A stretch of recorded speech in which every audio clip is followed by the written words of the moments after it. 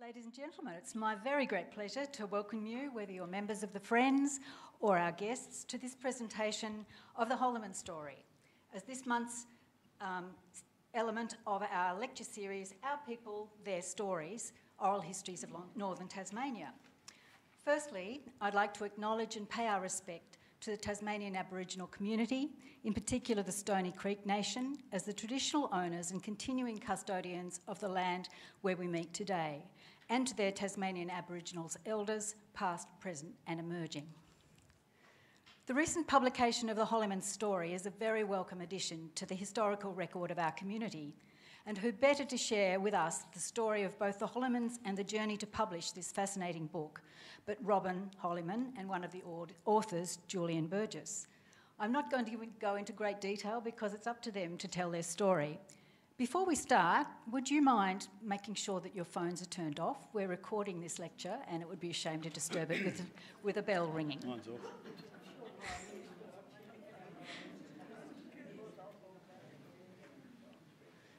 And now that everybody's ready, would you join me in welcoming Robin Holyman and Julian Burgess?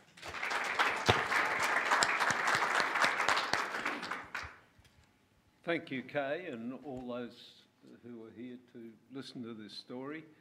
I'm going to start by talking generally about Australia's transport task, because Holymans were, in part, one of the leaders in that field. And transport and logistics in Australia is roughly 14.5% of GDP of Australia, contributes about 100 billion into the economy.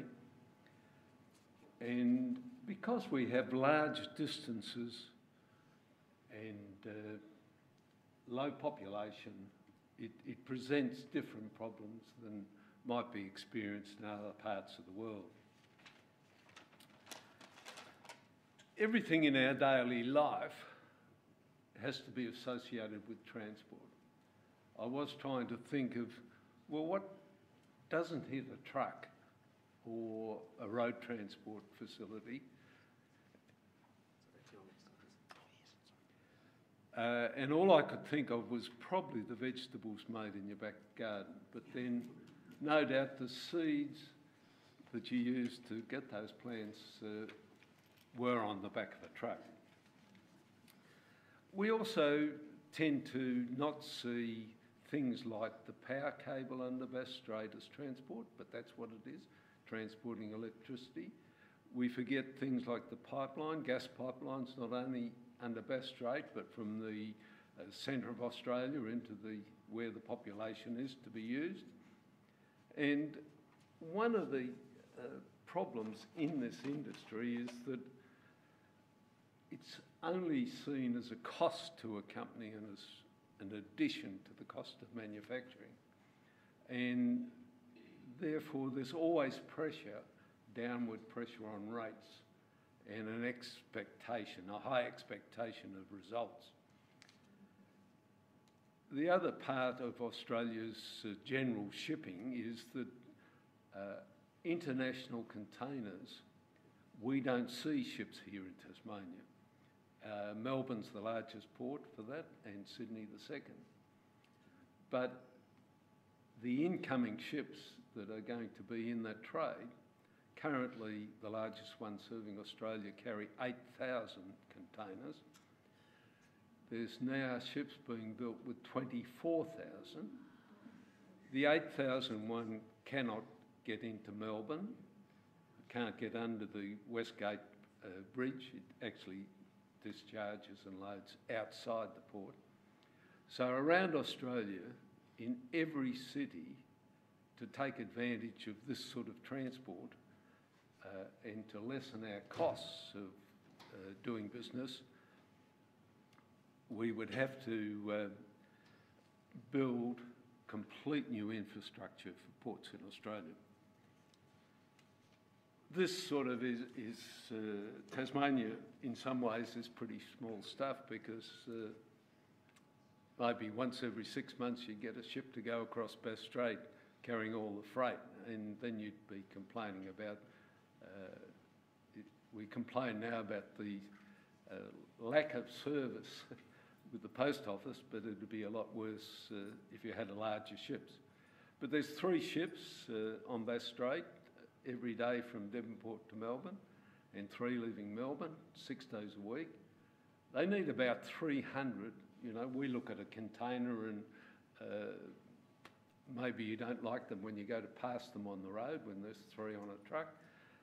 But we need about 1,000 containers a day to pay to keep the transport going as it is now.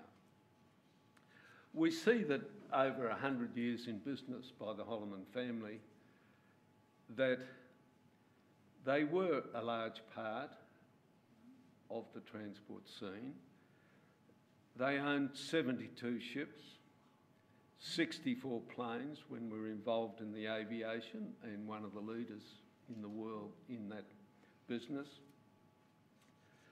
And so we felt that it was important that this family history as part of Australia's transport scene should be written about, and the history there for probably as much as anybody, my grandchildren, and I have one great-grandchild, I hope she's got a book. But the writing of this book also made an interesting story, I hope, and we were lucky to have Julian write this story for us, and he certainly, in my mind, has put a lot more time into it than would normally be expected from somebody who did that work. So I'm going to pass to Julian, who's going to tell the story of the writing of the book. Thanks, Robin. Yes, it's today it's hard really to comprehend the scope of the Holyman transport activities. You know, over 100 and, well, certainly well over a century. Putting the book together was particularly interesting because it was commissioned by Ivan Holyman, who is the great-great-grandson of the company founder William Holyman, and Robin Holyman here, who is the great-grandson of William Holyman. In the Holyman and A&A archives in Sydney that Ivan Holyman came across quite recently was a manuscript that had been completed in 1956-57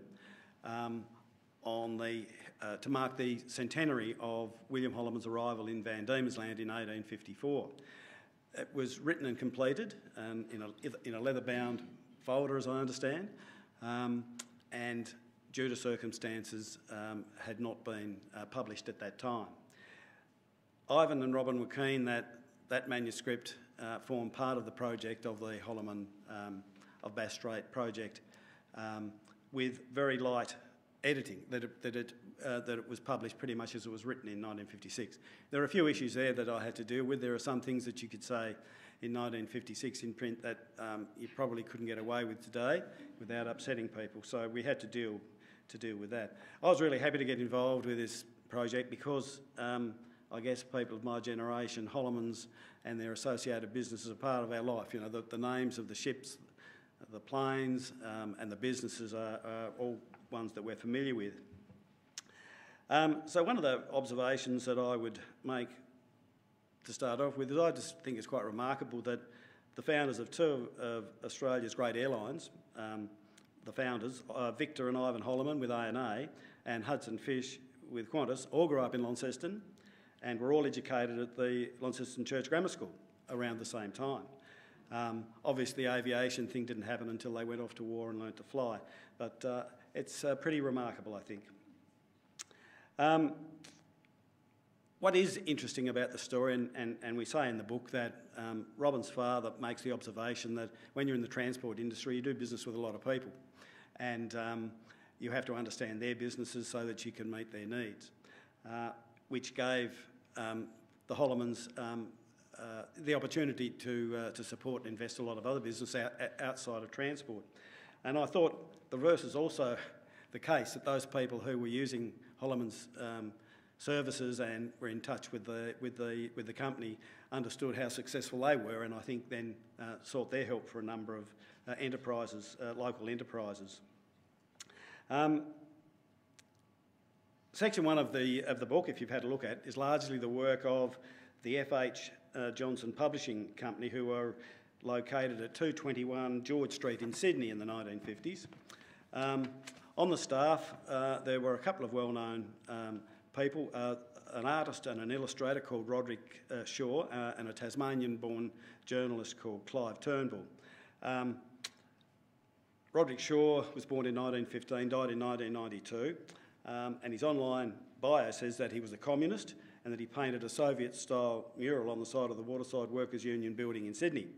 Now, I'm not sure whether Sir Ivan Holyman was aware of that, or Keith was aware of it, but given the problems in the shipping industry, if they found out, they mightn't have been too happy. They were never happy. So the book, the centenary book, was commissioned by Sir Ivan in the early 1950s, and the manuscript, as I said, was completed, but the death of Sir Ivan and the collapse of A&A meant that it was never published. Frank Johnson employed a chap called Charles Ramsay from Devonport to look into the Tasmanian aspect of the Holyman family. Charles Ramsay was a mariner and a historian, and the original title of the book was Footsteps in the Sea, which I thought was a bit unusual, followed by the Holyman story, and the manuscript is generally now... I thought we walked on water. Yeah. Wow, I didn't think about that. It seemed to be trimmed down to the Holyman story.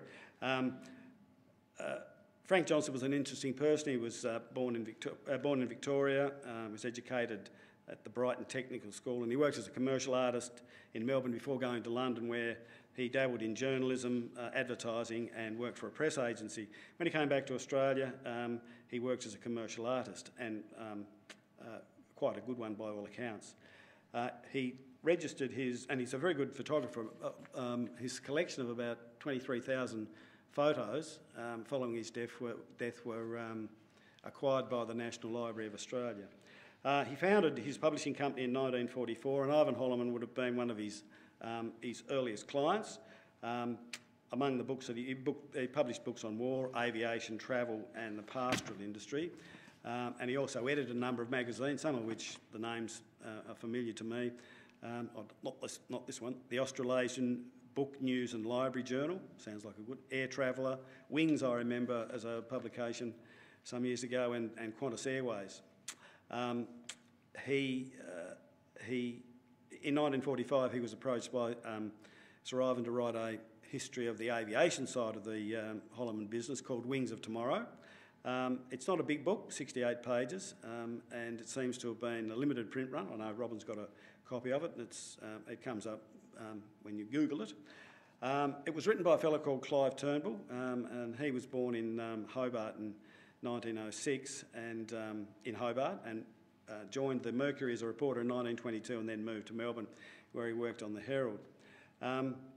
Interestingly, he wrote a book in the 1940s called The Black War, the story of the extermination of Indigenous Tasmanians, and somehow I thought that people writing about that was quite a contemporary thing, but obviously people were writing about it years and years ago.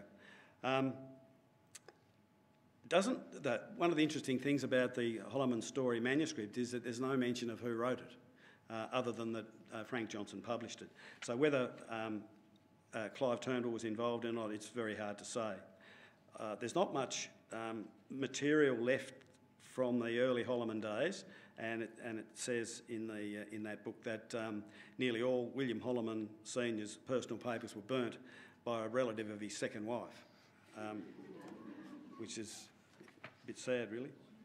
As I said, much of the research for it was done by Charles Ramsay, and he served before the mast as a mariner, and he I think perhaps wrote some of the recreating of the voyage that William Holyman undertook in 1854 to get to Van Diemen's Land. Interesting, Charles Ramsey's book, With the Pioneers, History of White Settlement on the North West Coast, is into its fourth printing. It was published in 1957, and it's still in print, still being printed, which is pretty remarkable. It's written in a bit of a colourful style, the first part of the book, which I think is good and reflects on the time. The material that I was able to call upon was Robin's extensive accumulation of Holyman material, company records, other publications. There were regular features in the Examiner and a very good article in the Port of Melbourne Quarterly News in 1970 and lots of other stuff. And one of the other resources is a book that was written published in 2001 by a fellow called Peter Yule, called The Forgotten Giant of Australian Aviation, which was about ANA and Sir Ivan Holyman, and that only touches lightly on the maritime aspects of the Holyman story.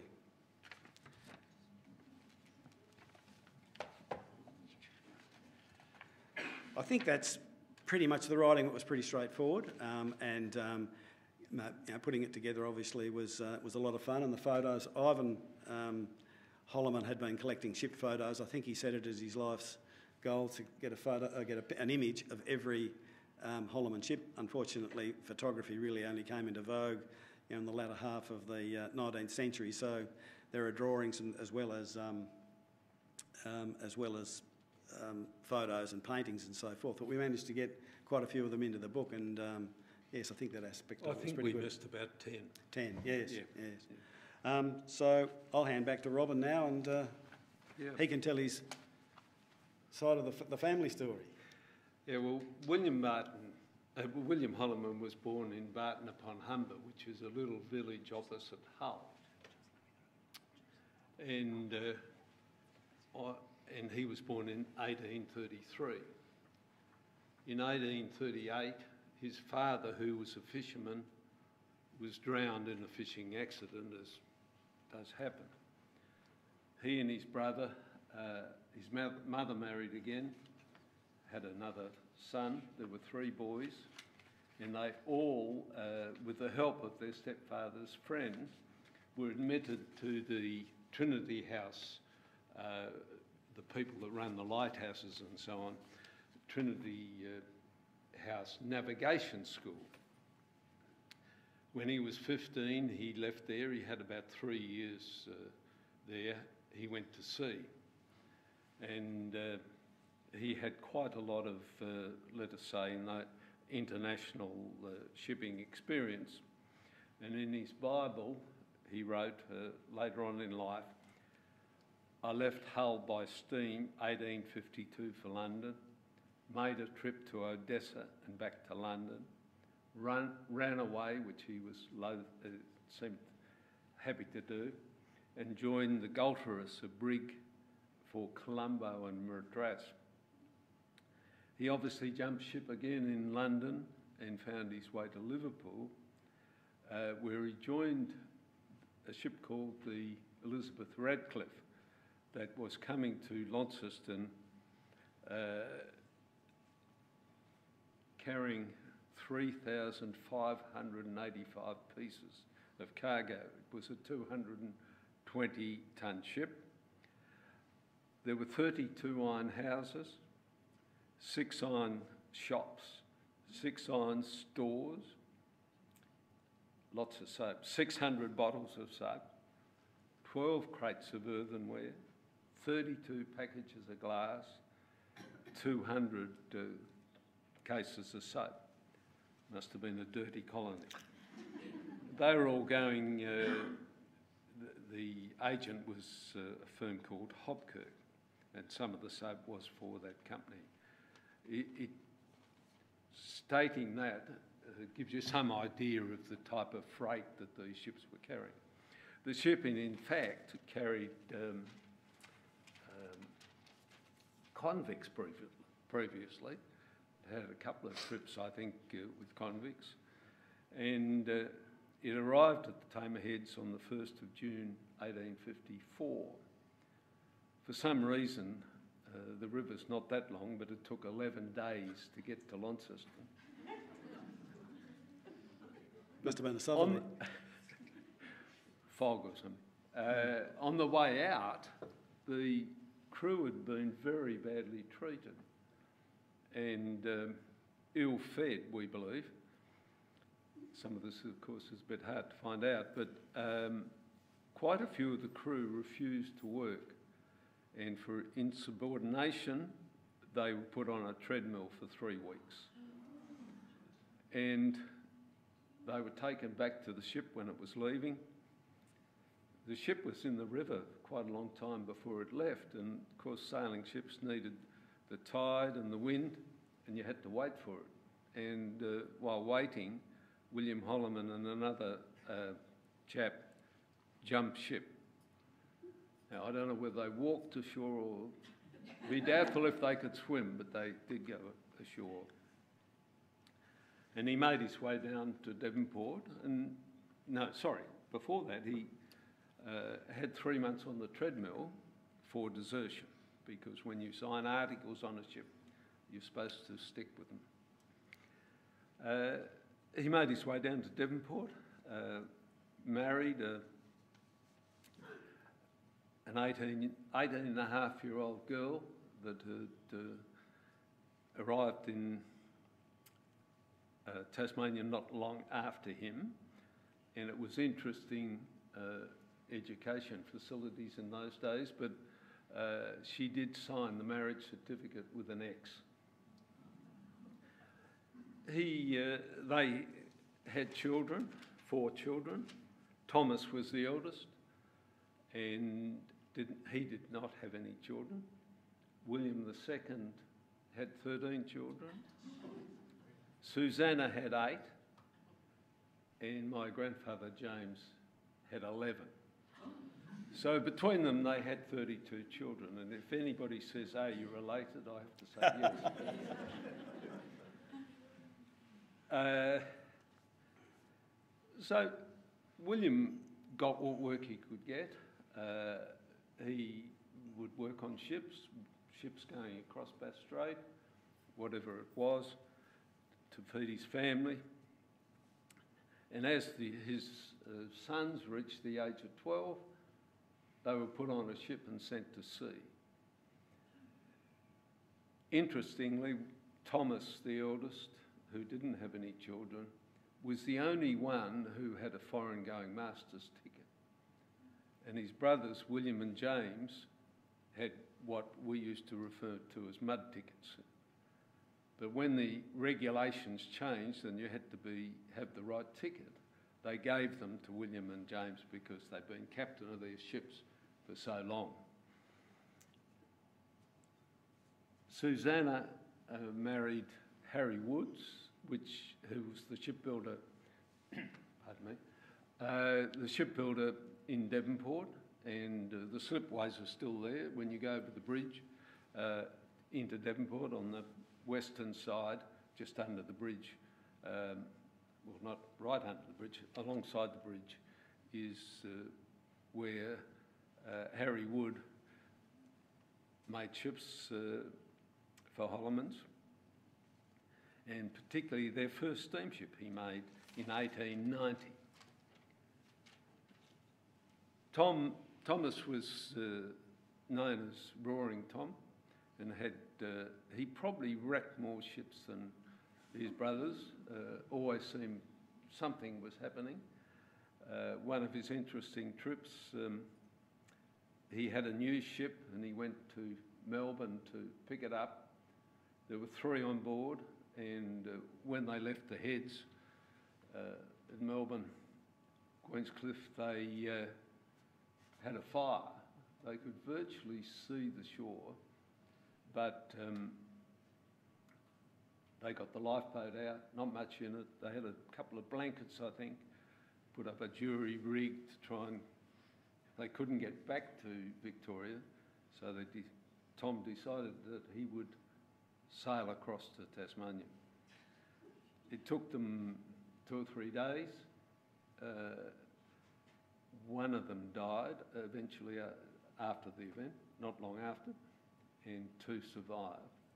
And they always said that it was Thomas's skill that got them there. The Holyman brothers were quite interested in, you can imagine those size families, because A, you didn't need to employ anybody, you had enough in your family. And a lot of them did go either as skippers of their ships or a lot were engineers.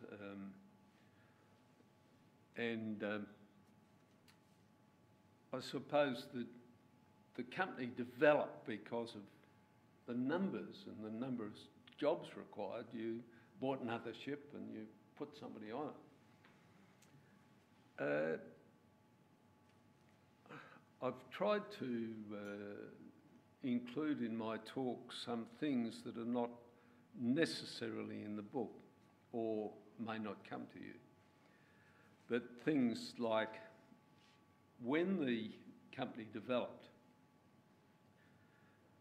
we forget that there was no road, there was no railway line, there were no cars, and so there were about 40 ports across northern Tasmania where you either had a jetty, some of the little, they went into the Don, Port Sorell, Latrobe, up into the village of Latrobe.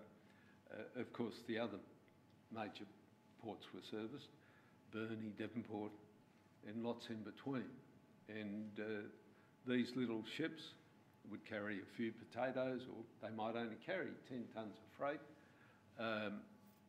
And then, of course, the railways came in about 1872, and William and his sons could see that the business would go to the railways, which it did.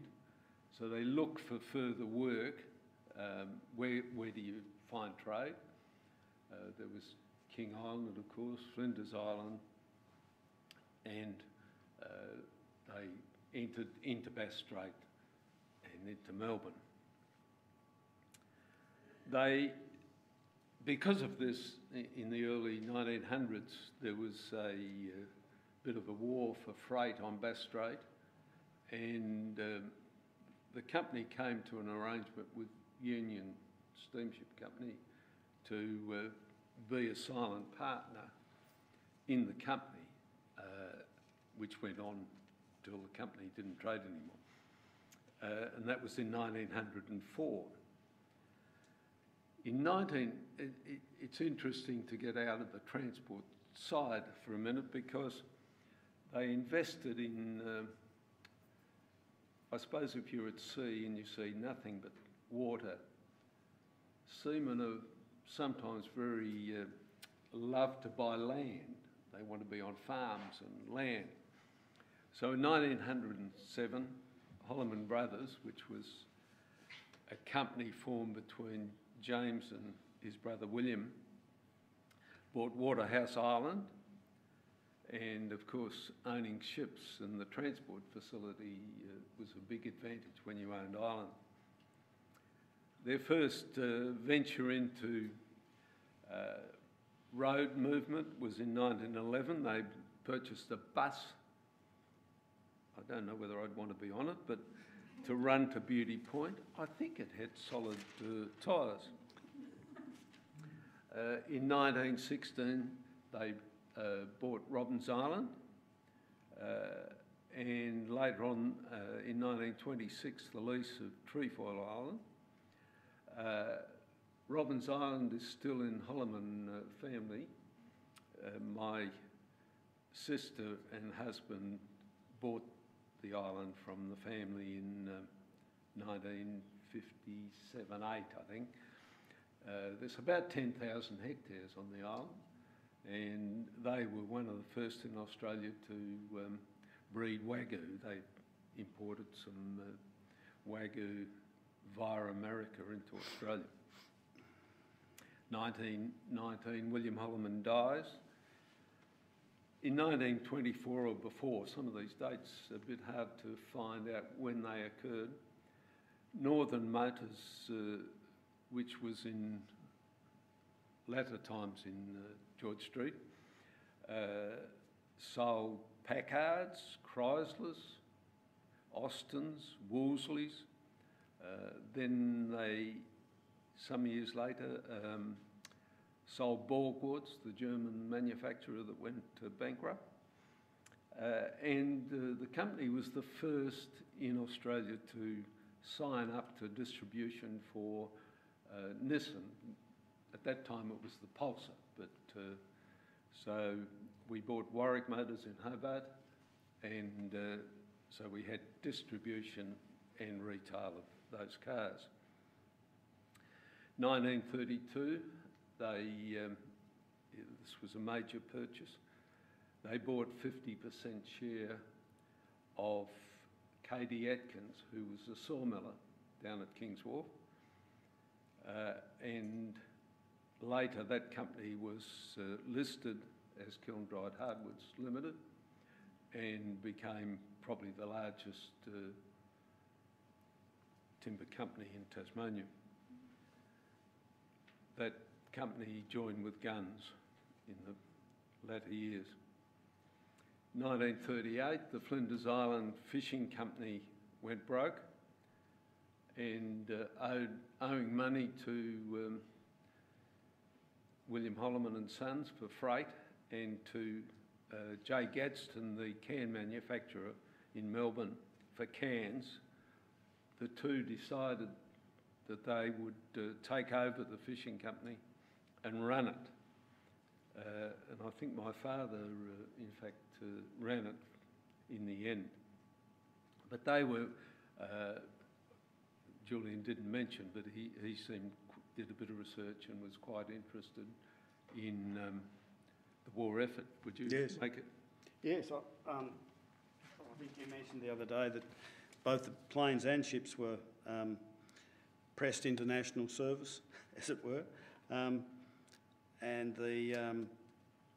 so was the canning factory. And so was the canning factory. And during the war, they produced over the Second World War 2 million cans of fish for the Burma campaign, whitebait for hospitals, and squab, which is tinned mutton bird in aspic, for Army and Navy canteens. And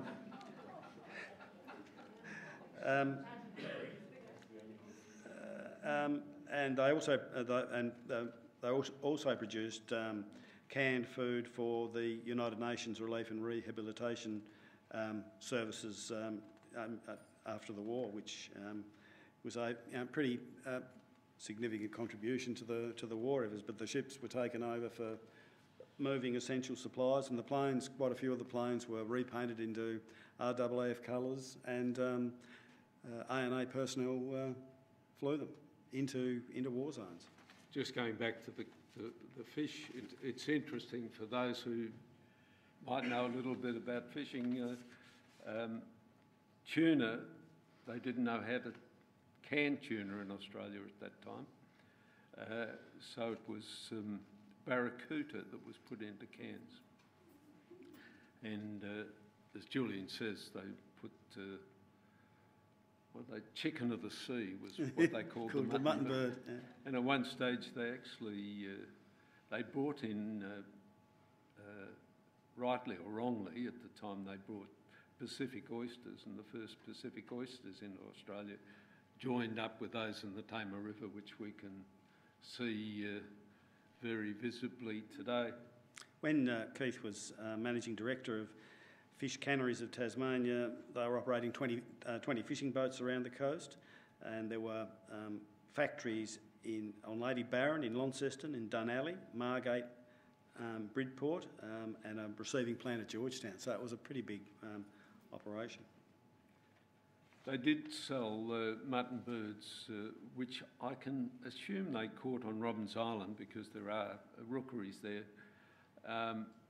And they were also selling kangaroo skins into the UK market. I think it was a complete failure from the reports that I could read about, that they didn't sell that well. In 1932, one of the major investments they made and developed was the purchase of Laurie Johnson's Tas aerial service and the Miss Flinders. I think the first airmail out of Australia went across Bass Strait on that. And the company developed. In 1934, it became Holyman Airways. 1935, ANA put together, ANA was formed. It was put together by shipping companies, Holyman Airways, Adelaide Steamship Airways, Huddard Parker, Union Company and Orient Steam Navigation. And I thought you might be interested in this development. They considered that the ANA had the longest scheduled route miles of any company in the world. And this shows you how simple things can be developed, because in those days airlines were new. And this is an extract from the book called Beyond Lion Rock, and the story of Cathay Pacific Airlines. Passenger traffic was a source of revenue for the shipping industry. So the threat of losing passengers to airlines meant that maritime companies became involved in airlines. The Swire Group in Hong Kong said, we must protect the air over our ships. And this didn't happen only in Hong Kong or overseas. If you want to travel from Melbourne to Sydney in the past, before people wouldn't get on planes, in fact, they got on them across Bass Strait because it was water and convenient. But most of the passengers in Australia went by sea, usually in cargo ships, had cargo. And all the Holyman ships that are probably flashing up on the screen, most of them, the early ones, carried passengers. So on this book it says, with Cathay Pacific, they want to protect their passengers. R.W. Morton from CNCO's, that's the shipping company's agent, Collier Watson of Australia, was visiting Hong Kong, and Holyman was Ivan Holyman, managing director of ANA. They had asked, who do we get information when we want to start an airline? Who do we get information from? And they were told Holyman of Australia. And that was Ivan. Ivan and the Swire people were excited about the air service to Hong Kong, on which Ivan had set his heart, despite strong opposition from Ben Chifley, who didn't like private airlines. Holymans helped set up Cathay Pacific and were given a 30% share. But in the end, government obstruction defeated private enthusiasm, despite Ivan's fighting qualities and Jock Squire's support for an independent Hong Kong link was not to be, thanks to the Australian government's opposition and the contention of the British Ministry of Civil Aviation and the government subsidised VOAC. In other words, Hong Kong is for British, not those colonial Australians.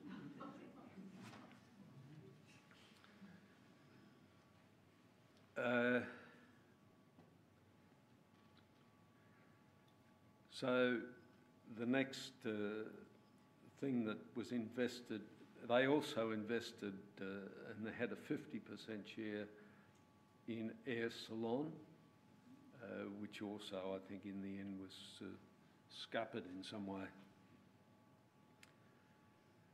The other part of that was they thought that they should get into hotels, and in 1947, I think under my father's signature, they bought Rest Point with an idea that ANA formed a company called Australian National Hotels, and that they would have a series of hotels throughout Australia.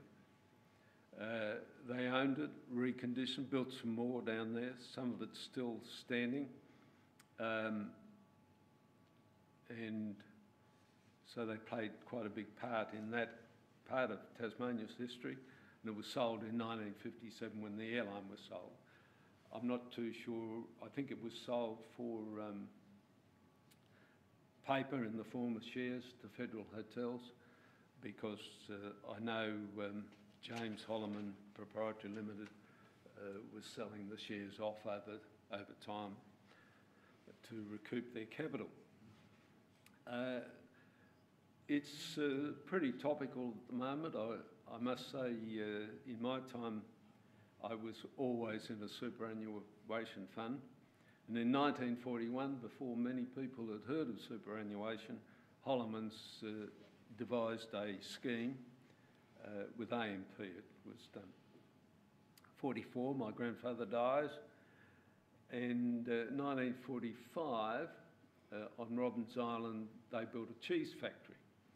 And they thought the best way to go with Robbins Island, cheese is easy to transport than fresh milk, but they advertised, they split it into 3 dairy farms and advertised they wanted Dutch immigrants with lots of children, because if you had 10 young children, the government would supply a teacher. So they built a school, it's still there on the island.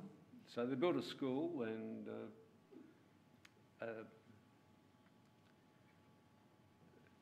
Mr. McQuestion was one of the teachers there years ago. In 1947, they, some of these things we don't know which company invested them or how much.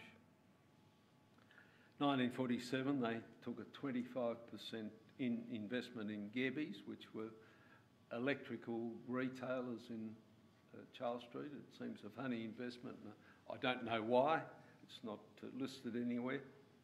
1953, they sold Waterhouse Island.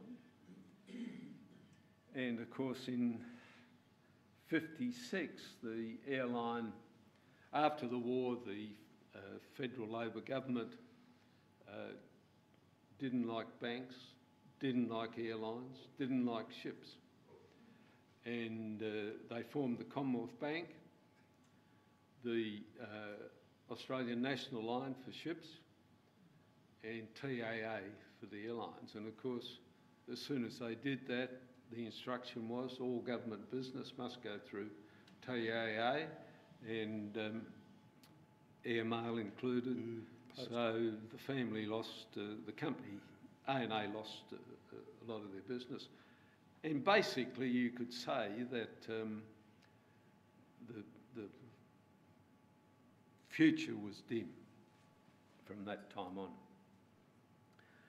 So Ivan Holyman was in America. The airline were running on charter, I imagine, to BOAC. After the war, they were running to London, running to America, flying planes to those places. They ran into trouble with the Australian government, with, you might like to comment on, they couldn't get the pressurised planes.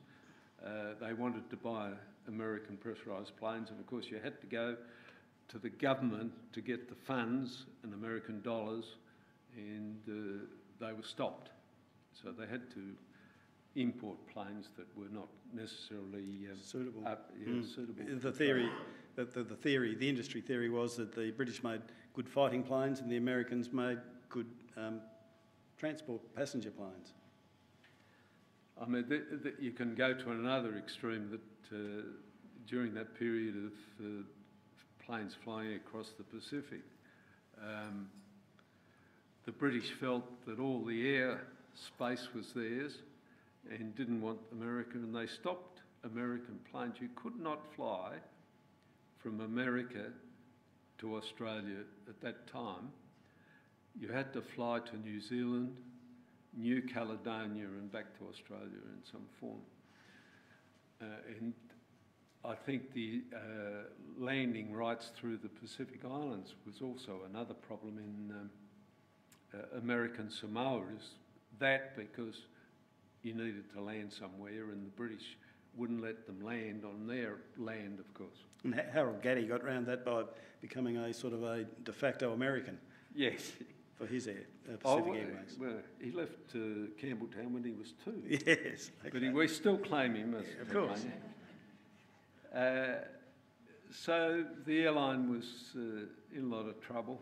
I don't have many records, but obviously it was losing money in 1956 and was sold to Ansett. I know that out of the 5 companies involved, the Holyman family were concerned that Reg Ansett didn't have any money. He was a much smaller company, and to enable him to buy the company, he borrowed the money from Shell and the Vacuum Oil Company.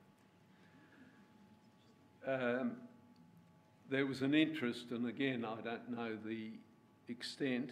I think Julian's done a bit of homework on this, but they did have a 57 or prior, did have an investment in the Alexander Racquer factory. The building's, of course, there and has been put to good use. Yes. Any other comment?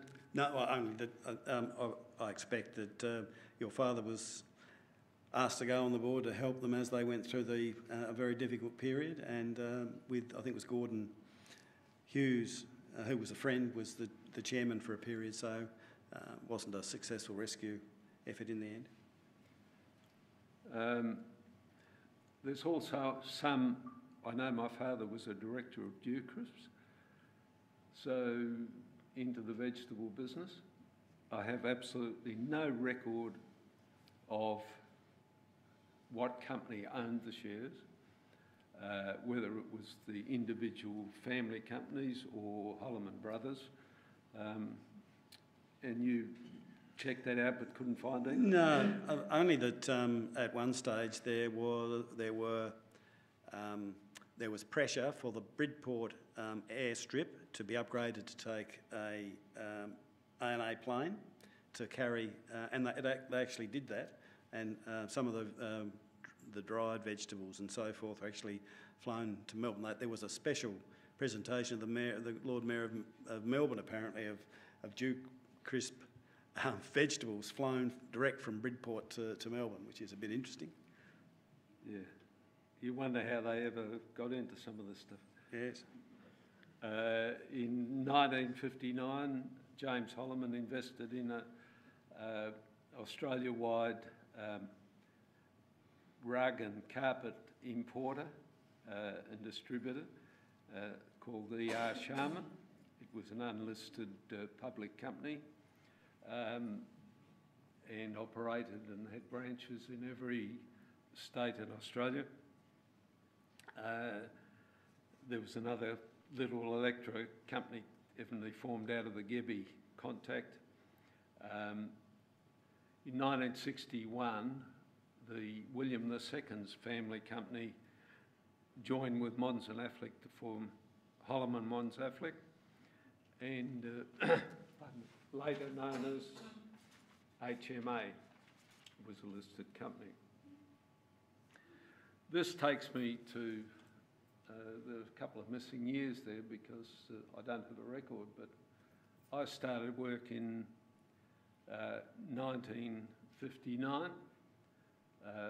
My father wanted me to do something further in life than after school before going into the business. So I went to Longanong Agricultural College, which is just outside Horsham, and had 3 years learning, hopefully learning about agriculture. Probably many other things too at those places. In 59, we ran a ship from King's Wharf to Melbourne. We had a ship called the Lamana running from the northwest coast to Melbourne.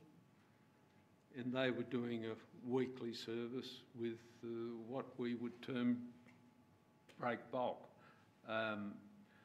Virtually stuffing, where you stuff cartons in containers now, you put them all in the one hold of the ship.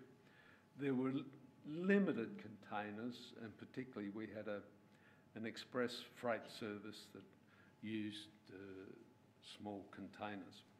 These were conventional ships lifting 3 tonnes. At that time, around about 1960, some of you will remember the Princess of Tasmania came on the run, the first of the new passenger ferries that took freight, roll on, roll off, which was new to Tasmania. And the Bass Trader came on shortly after. We had ordered a vessel from the State Dockyard in Newcastle to build us a ship called the William Holyman. It was decided by the board that the trade wasn't big enough for another roll-on vessel and the trade might have been over-serviced. So they built a lift-on, lift-off 14-tonne crane ship. As soon as that was announced, our opposition, the National Line, the government line, converted one of their ships, the North Esk, and put some cranes on that to show us that they're in business. By 1962, the Lamana was tied up, so a ship built in 56. 6 years is not very long for the life of a ship. As it was tied up in Melbourne, and I was working in Melbourne, and Anne and I were married at that stage, and well, long after 9 months, but we did have a son at that stage. Anne was asked would she be watchwoman on the Lamana, tied up to 19 South Wharf in the middle of Melbourne. So we had nearly a year there, and we were glad we went back to sea because our son Thomas was about to walk, and that may have been a problem. There are a few stories there, let me tell you. Running a ship to Launceston, and you know, this is other things than just trying to make money. We had, with 4 cranes, 4 lots of men needed to hook on the containers. We needed, on foggy days, we mightn't get to Launceston. If the tide wasn't right, we didn't get to Launceston. And King's Wharf would not take the containers of the ability that we could lift. So we had to make, and you'll see in some of these photos, the William Holyman lifting containers that we had to make especially.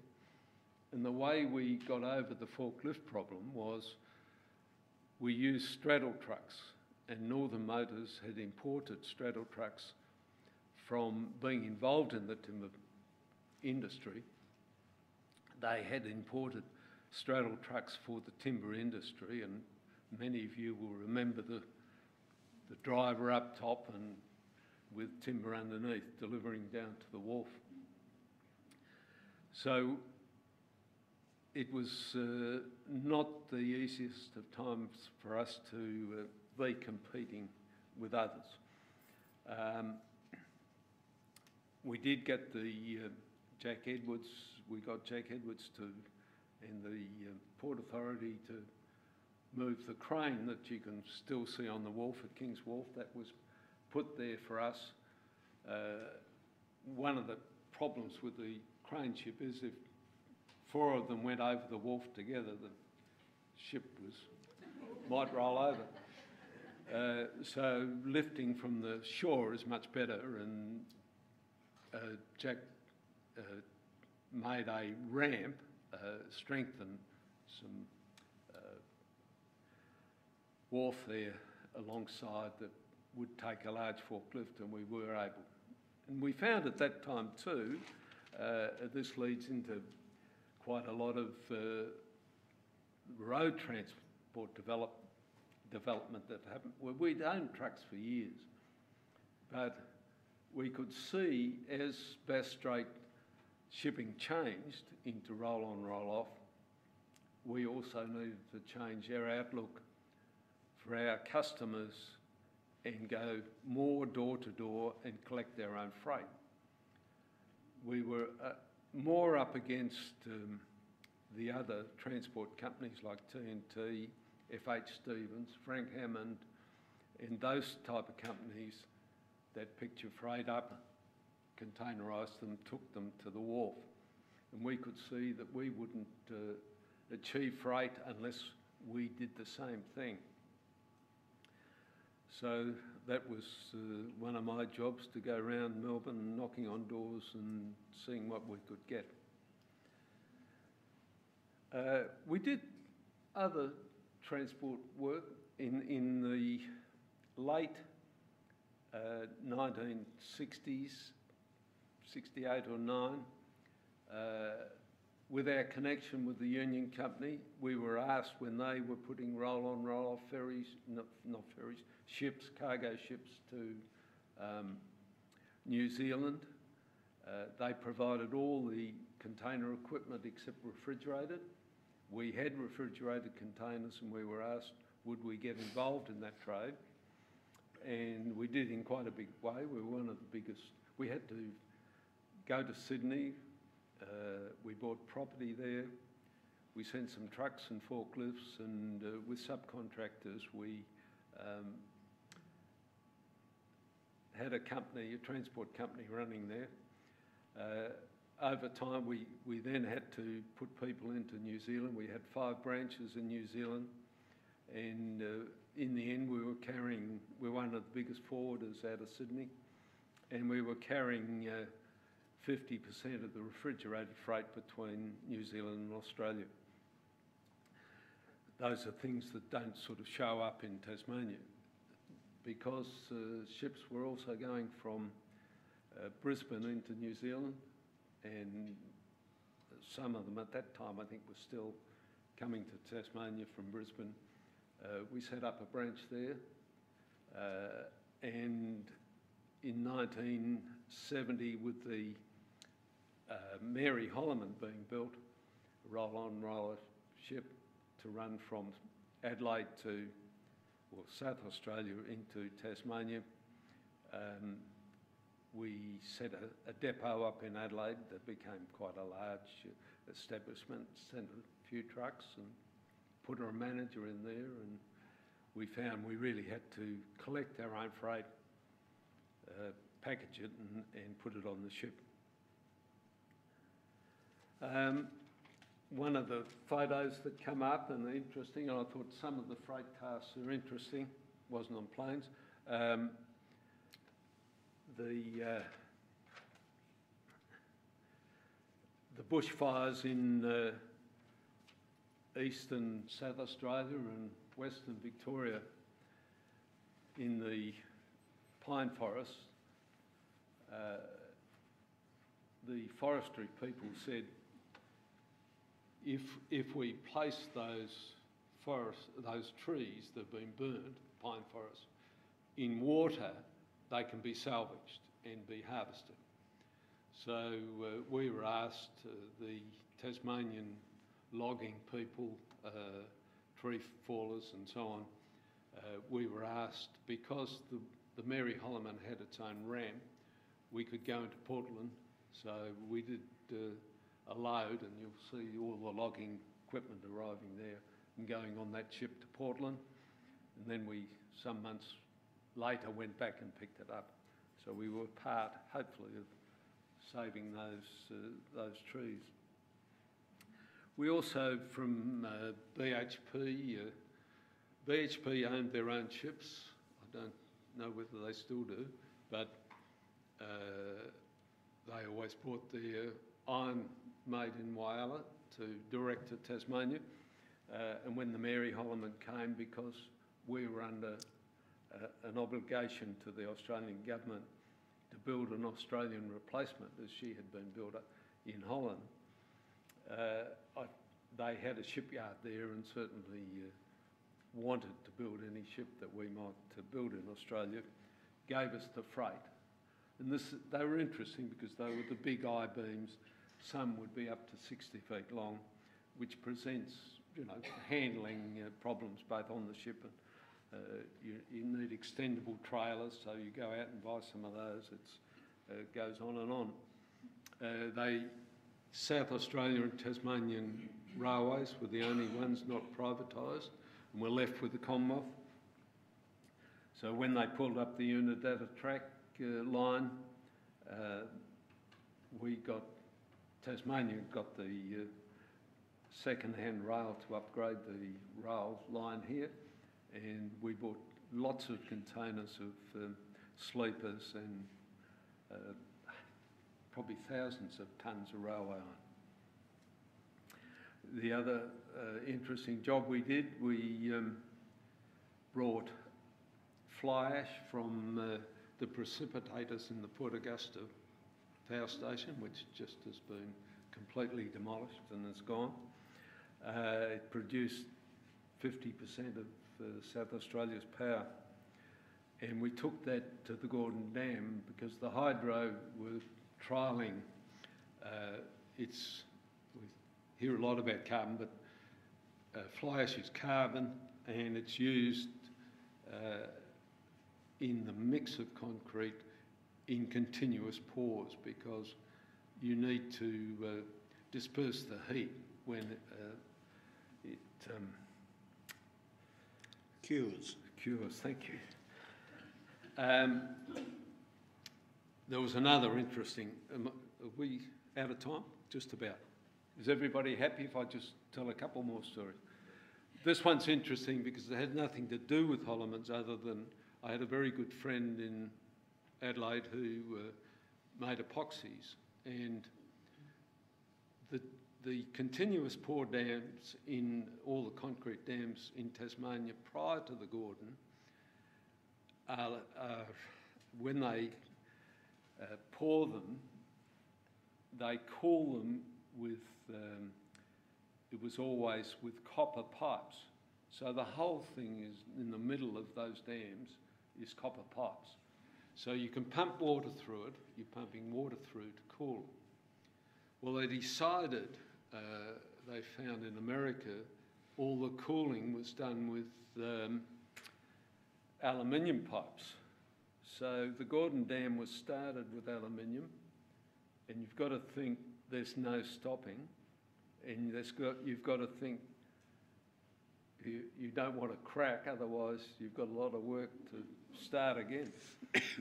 And they found that when they were about a third of the way up, that they always filled the copper pipes with slurry, cement slurry. They found that the aluminium reacted with the cement, Tasmanian cement, and produced hydrogen. So in fact you had a gas hydrogen bomb in the middle of it. So my friend and I went down because they were looking for some inert product that could be pumped down the aluminium pipes, not leave whole, so it couldn't set halfway. He didn't get the contract, but I had a very interesting experience going down the front of that dam. We did a lot of bulk out of South Australia. We carried gypsum for the cement industry in Railton, and we carried salt to Burnie for the paper mill and to Hobart for the newsprint mill. These were usually just poured into the ship in the old days, but with the Mary Holyman we had to containerise it, which meant we had to build containers that suited it. We had to build tipping trucks that were, we see them now, we see the wheat, that'll hold you up at Mons and Affleck every now and again. But all that had to be worked on, designed to suit the trade. I think that's probably enough, unless you've got something to add. No, I think you've covered it pretty well. I could do more, but I don't think... But I think people would be asleep. Yes, no one's nodded off yet, but... Anyway, would you like questions? Yes. Yeah, we probably prefer questions. Do you know what's become of your old boats? Are they sitting in a water somewhere like the, what's the one we've got here? I could, in fact, in my satchel there, two other people in Victoria, University of Melbourne, have virtually written a book about every ship that Holyman owned and every plane they owned, and I think they intend to publish it, but I could go through. I can't answer your question because a lot of them, there were, I had a list, 10 were wrecked. There's probably examples all around Tasmanian coast somewhere. The one that Tom had was obviously burned.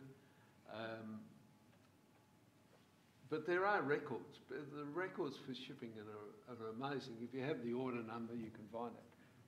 Who built it, who owned it. And ships, this is an aside from what you say, but it's sold in 64ths. You can own one 64th of a ship. Or 64th ship if you own all of it. So you see a lot of the information is vessels, somebody buying 15 64ths or whatever. But there are very excellent records, and it would be very easy. And again, you'd probably be here too long if I went and got all the records and told you what happened to each ship. But a few wrecked. The William Holyman ended up. There were 3 or 4 of them in my time that went to the Maldives. The Maldives were buying up all the old ships around the world, and they didn't. I think it was there before the big tourism. It was their biggest industry was ships, and they ran all round the Indian coast and the Indian Ocean. And the William Holyman ended up. She was somewhere and was bombed. She ended up in some war effort somewhere. The Mary Holyman was somewhere in the Mediterranean. I don't imagine she's still sailing, it could be.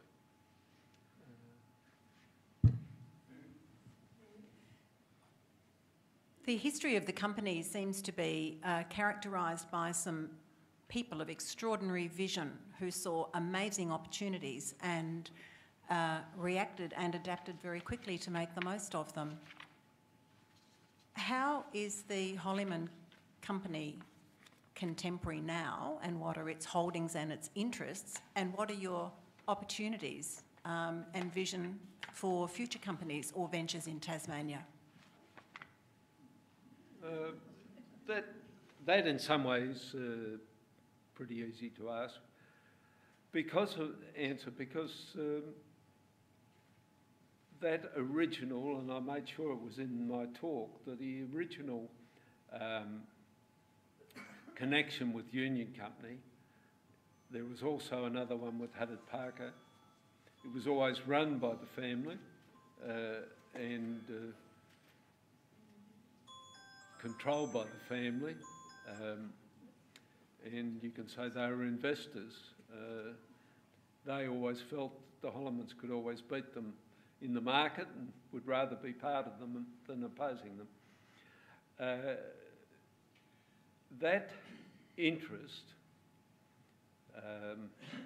and it becomes very complicated into the future because I think TNT, the transport company, had an interest in a company called Bulk Ships, that later became TNT Bulk Ships, and that gave TNT a 2.5% interest in the company, And if you like, that was the start of the end, because when TNT got involved, 2.5% was like having 100%.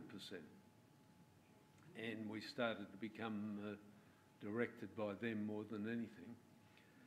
So it wasn't very nice for my father and I to appear before them when they said, Keith, you either get out now, we'll buy you out, or there'll be nothing left. So that happened in the 1957. They owned the company as part of bulk ships. I kept working and we were running it. No, the ship finished by then, but they did form, when TNT was sold, which was quite interesting, that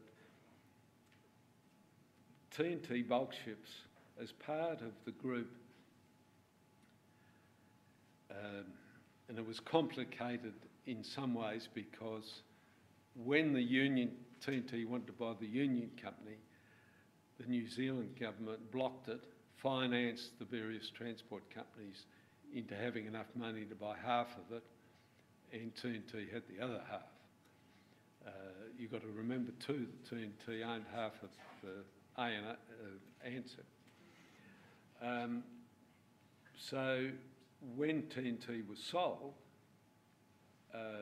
TNT bulk ships, which owned, they had a couple of the only refined sugar ships in the world. They had two of the coal-burning bauxite carriers up from Weipa to Gladstone. They owned the pipeline, the Cooper Basin pipeline. They owned whatever was left of Holyman's. They owned the Goliath. They owned the ship that ran the alumina from New Zealand into Bell Bay and Gladstone. And that company was listed in an IPO as Holyman Limited, as a public company, which unfortunately for that company that had good assets, bought 5 of Bob Clifford's catamarans that broke them. So that's probably another story, but you know, not always new technology pays. Could I ask you a quick question? Yeah, sure. Would Holyman's mixed up at all with F.H. Stevens transport? No. I knew Stevens well, and I had some fights and wars with them over the time because they were very much in Tasmania, our opposition.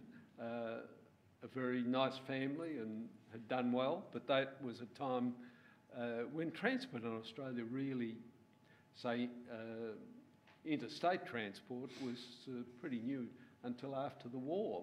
It was a new thing. So a lot of Stevens' work they had the contract for APPM. They'd pick up the containers, loaded at the APPM Burnie factory and cart it to the wharf.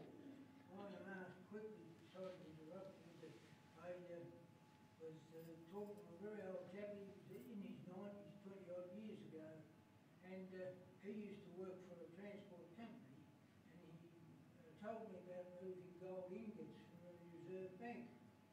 And Holyman's name came into this while I'm asking you. Yeah, no, F.H. Stevens, in the end, they were taken over by Main Nicholas. And later on, we employed on the William Holyman, the mate on the William Holyman was a chap named Peter Rosethorne, whose brother was the actor. And Peter's stepfather was the largest individual shareholder in Main Nicholas. And so Peter, in the end, left us and worked for Main Nicholas, was on the board, and it was he and Paul Little that set up Toll. So that's another connection with F.H. Stevens. Yeah, I'm sorry. They moved these ingots from alongside with a couple of planks over and wheeled it out onto the flat tray, threw a tarp over it and took it down to the inspection head and put it on the ship. Well, I think when I started work in 59, there was still one horse and cart working at Kings Wharf. Well, I think we might have to draw this to a close now. Robin and Julian, thank you very much for such an entertaining and informative afternoon. You both have a talent for storytelling. I love these presentations. Despite how much we think we know about these stories, new details and surprises seem to be revealed, and you could see that today as the responses in the audience rippled around on a regular basis. Your story is well, no, what a family is what I want to say. It seems to me that your achievements and your actions have affected us all, and it's been quite sobering, I think, for all of us to reflect how many times that your activities will have affected our lives. Your story is, it's clear, deserves to be shared with as many people as possible, far and wide. So thank you for spending your time and effort to prepare your talk for us today. For those of you who'd like to explore the story a little further, the book, The Holyman Story, is available in the shop, and for those of you who are members of the Friends, you're entitled to a 10% discount. So I encourage you to buy something for a Christmas stocking. So in closing, I'd like to ask you all to join me in thanking Robin and Julian. You didn't get to say much. No, it's good.